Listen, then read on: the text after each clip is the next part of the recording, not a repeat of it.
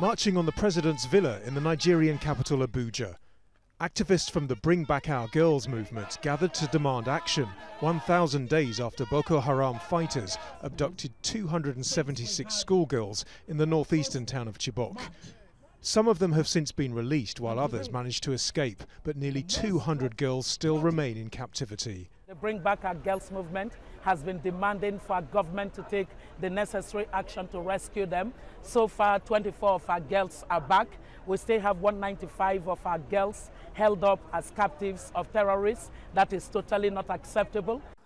When Boko Haram kidnapped the girls from a government school in Chibok in Borno State in April 2014, it caused a public outcry. It also drew international attention to the jihadist group. President Muhammadu Buhari has faced intense criticism for failing to secure the release of all the girls.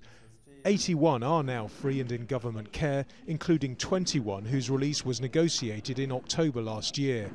Some of those rescued or released gave birth while in captivity.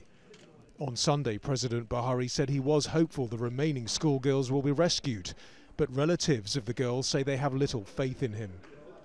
The president said the war on terror will not stay to have been won without the rescue of the Chibok girls. Now they have gone ahead and announced that they have won the war, remain winning the peace. Have we won the war? If we won the war, then where are the girls?